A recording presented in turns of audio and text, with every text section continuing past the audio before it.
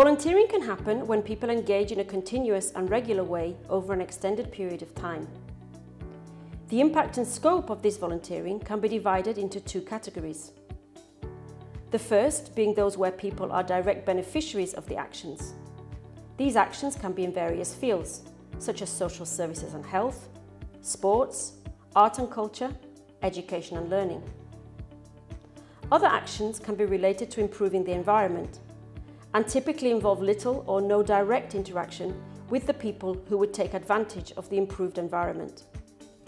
These kinds of activities can be, for example, in the fields of ecology, wildlife and animals, technological developments, and activities related to the conservation and restoration of infrastructure, such as historical buildings.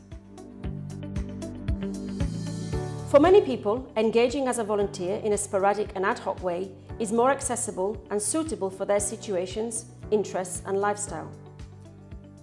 This can be sporadic, unplanned volunteering, when trained volunteers react to disaster situations, for example floods, fires, avalanches, earthquakes, and make themselves available to support the relief effort.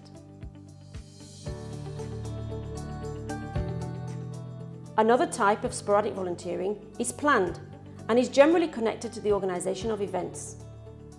These can be big events that would happen anyway, but in a less cost-effective way than if volunteers were not involved, such as big music festivals or global sporting events. Volunteers are crucial for the planning, implementation and follow-up of small events that wouldn't happen at all without those volunteers due to the limitations of available resources.